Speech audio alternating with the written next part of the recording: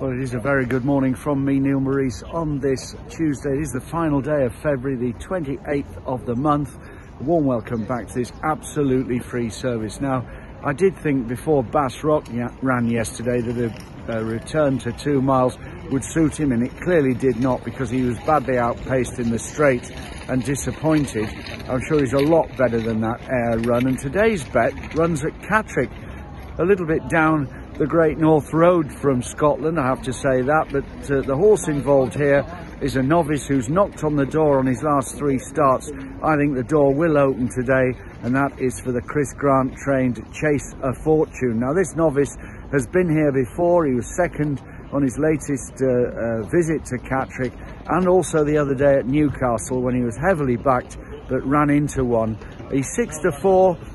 He is marginally favourite here, but I think he's a worthy one. I have to say that. You know that I don't like short ones. Bass Rock was short enough yesterday, but I do think that Chase a Fortune will put the record straight. A win bet at Catterick today, and until tomorrow, the opening day of March, St David's Day, when I will return at the same time, 9 o'clock. This is Neil saying have a great day ahead.